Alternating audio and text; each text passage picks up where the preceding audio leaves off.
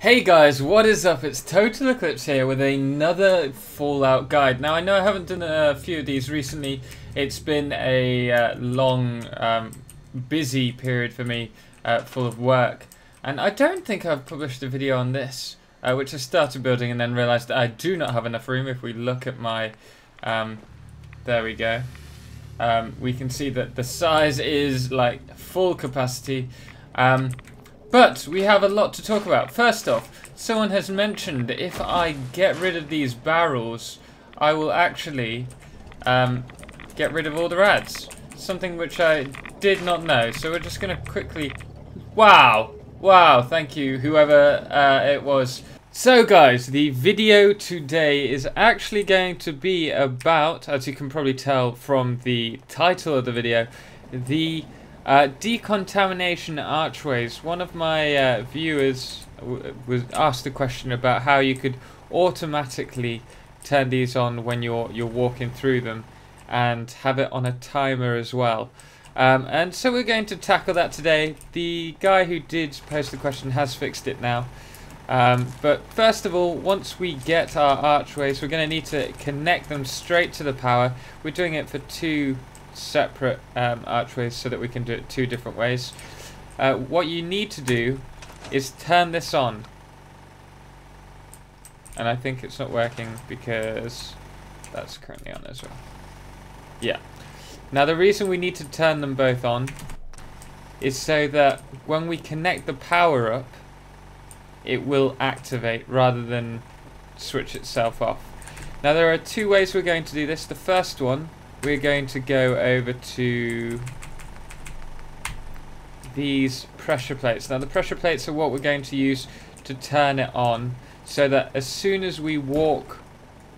Oh, they snap. That's nice. It's a shame they're not going to snap the way we want it.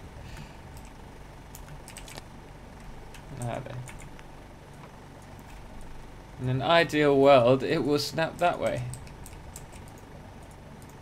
But it's not an ideal world, so we're going to have to make do with that. I'm going to try and move you a little bit closer. Okay, that will do. Now we're going to plug them up, and then we're also going to plug this to the generator. I'm only going to do one. If you want to use both, you do actually need to connect them both to the... Oh, we might as well, for argument's sake. So when we walk on this, it's going to switch on only for a split second, but as you walk through it will automatically take off all your contaminated waste on you or whatever that's your... I can't think of the word. If you want to actually have it so that it goes on and off whenever you walk in and out of your settlement, which really you don't need to do because you're not going to have contaminated waste in your settlement unless you're very cruel to your people. You can do exactly the same thing, just the other way around. He says. You see, that's actually a really good position.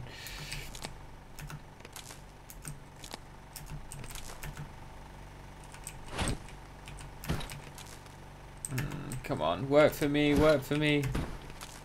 Okay, we're only going to do it on this one thing. So that when we walk through, yet again, it switches on as we go through. Perfect.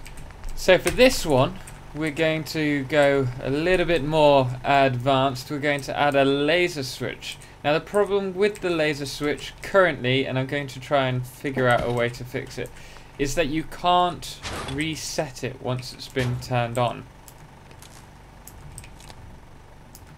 without doing it manually, which kind of defeats the the point of it. So if I walk through now, this turns on, and that's all fine and dandy. Perfect.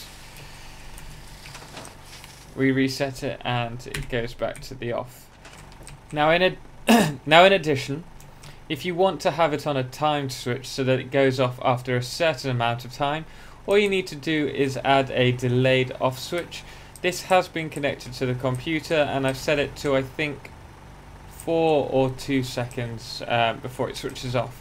So once we walk through, This will go on for a few seconds and then switch off.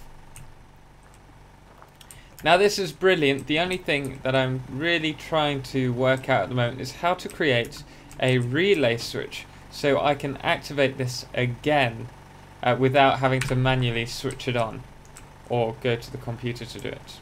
Now I want to give you a quick look at how you can implement this into your builds. So I'm going to quickly jump over to a settlement which I've just been working on and show you what I've done to it. On a separate note, I've noticed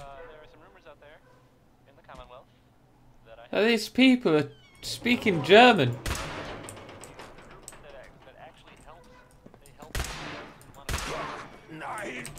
I didn't reset my language. Is this actually just in game, or I think one of the mods that I tried activating has actually. Oh, this is terrible aiming.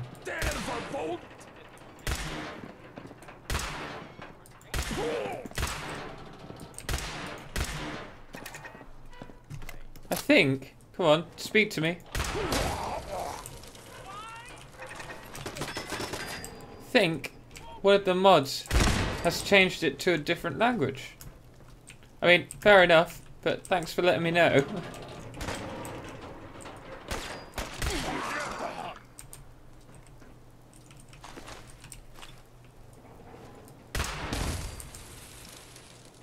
I don't know what happened there. But I literally have no idea what they're saying now. Anyway, back to the video. So guys, here we have just a very quick little entrance that I've started building for the, I don't know which place this is actually called. Let's go to, Pip-Boy, Warwick Homestead. So, it's just a little something. I've not actually finished building it yet. Oh, there's lights over there blinking, that's cool. But here we have the entrance, so it's just a little something. So when we walk in here, it actually lights up. So that's just everything put together. The problem with this is that I can't put these up the wall. Oh, does that? That's interesting. That shouldn't happen. They should all light up. So that's just a matter of connecting them.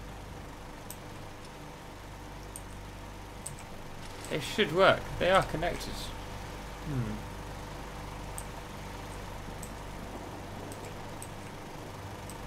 Oh, that is something for me to think about later. But as you can see, you walk in and it switches on and then switches off after. This is ideal for a settlement, this kind of one, if you want an entrance point.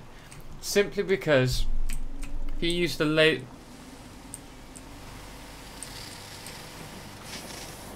Okay, there's a little bug going on here, which I need to work out. But the simple reason for this being actually very useful is if you have one of these guys who chooses to walk out, he will switch it on and off. If you use a... If you use a laser switch, you're going to have to reset it every time. Until I work out how to put in a relay so that it reactivates itself, this is going to be the ideal one for your entrance to your underground settlements. So there you go. If you did enjoy this video, if you did find it helpful, feel free to drop a like. If you want to know how I built this, it's... Why are you... Okay, so...